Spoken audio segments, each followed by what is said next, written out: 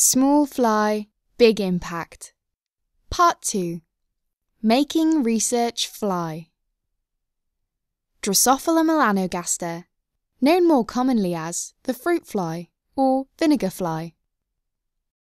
This fly has been used in biological research for over a century and is the insect behind an impressive 5 Nobel Prizes in physiology and medicine to date.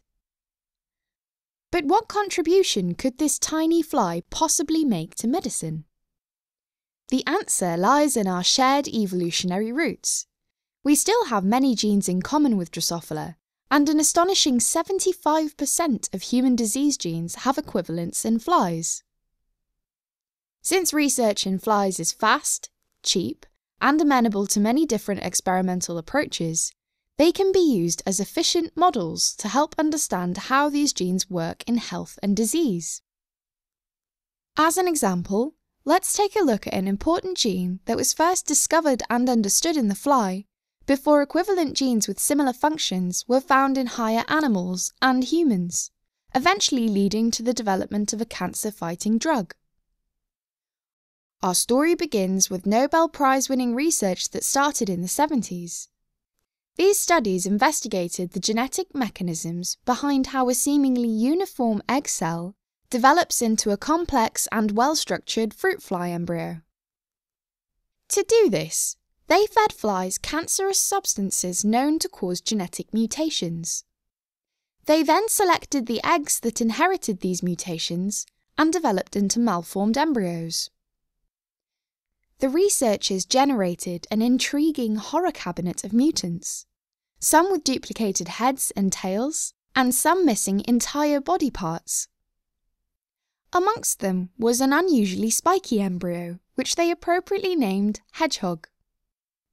Normally, spiked cells have to develop in bands that help the maggot crawl forward.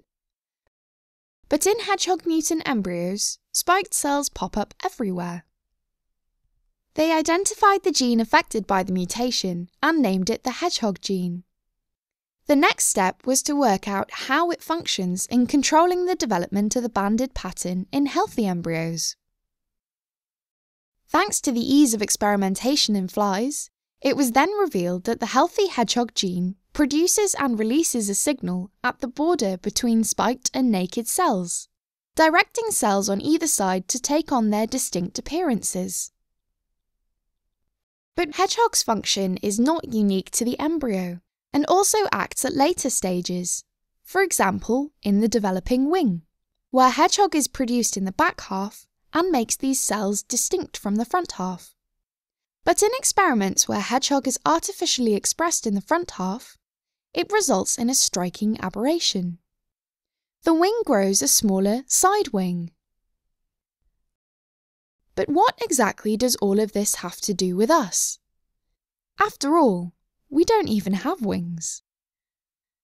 Well, the wing aberration we see in flies helps explain what we see when people have extra fingers or toes, a condition known as polydactyly.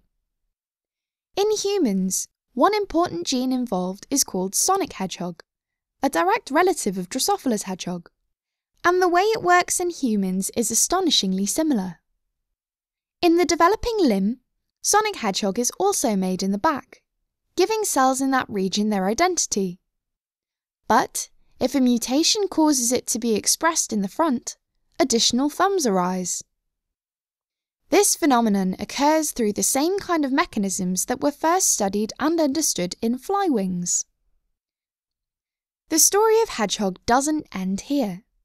Work on Hedgehog turned out to be relevant to cancer, where abnormal Hedgehog function causes cells to become different from their neighbours and divide uncontrollably. This finding sparked a quest for drug treatments, aiming to tone down Hedgehog activity in cancer.